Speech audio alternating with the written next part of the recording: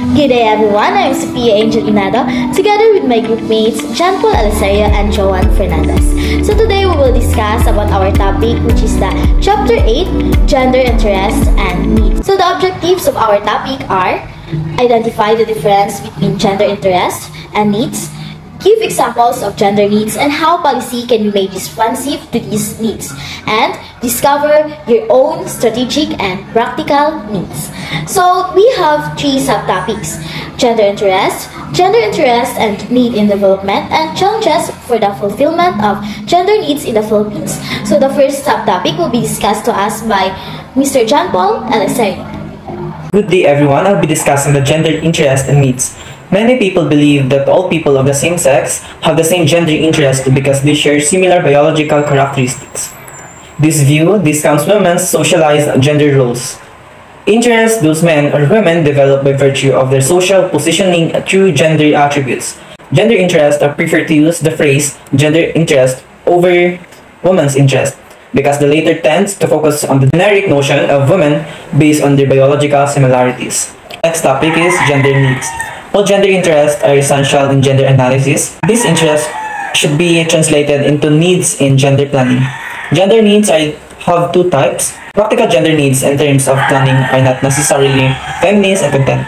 These are concerned with women's immediate needs for survival, like nutrition, living conditions, healthcare, and employment.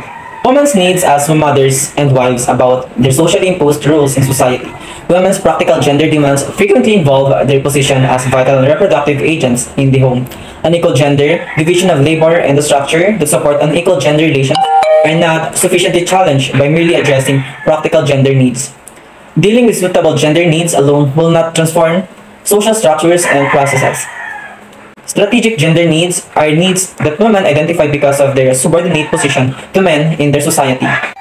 By identifying strategic gender needs and practical gender needs, policymakers can attain strategic gender interests such as gender equality, empowerment, and equality. With this knowledge, gender policies and plans can be formulated, and the tools and techniques for implementing them can be identified. The next topic will be discussed by Ms. Joan Fernandez. We will discuss the gender and needs in development. Empowerment of women is needed lalo na sa mga mahirap. When women are empowered, mas nakaka-contribute sila sa community, economic growth, and to overall development. In Caroline Moser's framework in gender planning and development, ay dalawang types ng woman needs, which is the practical and strategic. Ang practical needs ay for example, malinis na tubig, healthcare at edukasyon, or yung mga kailangan para mabuhay sa araw-araw. And the strategic needs are more on long-term. It includes issues na related sa power or ang status ng isang babae sa lipunan. Itong framework ni Moser ang tumulong para i-priority at i-address ang strategic and practical needs of women, especially sa mga mahirap. Development plans and policies have historically tended to view women as a homogeneous group or magkakatulad, assuming na pareho ang pangangailangan nila at experience. But these views fail to see the diversity or pagkakaiba-iba ng mga kababaihan in terms of politics and the social, economic, and cultural backgrounds. Kaya isinabatas ang Gender and Development and the Magna Carta of Women. Gender and Development, GAD, ensure that the government pursue gender equality in all aspects of the development, na kahit mapababae man o lalaki ay pwedeng makabenefit sa development na ito. While ang Magna Carta of Women, ito ang batas na ang mga kababaihan lang ang nakakabenefit. It seeks to eliminate discrimination na nararanasan ng mga kababaihan. It protects women, recognize them, and promote their rights. The next topic will be discussed by Sophia Inado. Challenges for the fulfillment of gender needs in the Philippines. So generally, yung main challenge dito is kadalasan mas nagiging focus yung mga batas na pinapatupad sa babae lang. Dito nababaliwala yung mga lalaki at kahit yung mga LGBT. At minsan din, inaakala na para-pareho lang ang pangangailangan ng bawat kababaihan or ng bawat genders without considering other factors. So for example, ang Catholic wife ba ay pareho yung pangangailangan sa Muslim na wife? Yung mga babae na nasa city, pareho ba yung pangangailangan sa mga babae na nasa rural communities?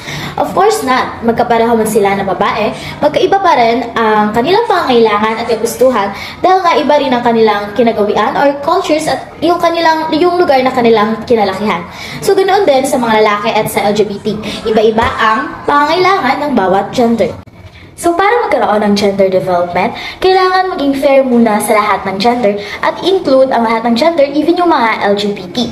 Tapos, kailangan din na in general yung pag-address ng specific needs. Dapat alam kung ano ang pangangailangan ng bawat isa para magkaroon ng gender empowerment, gender equality, at gender equity.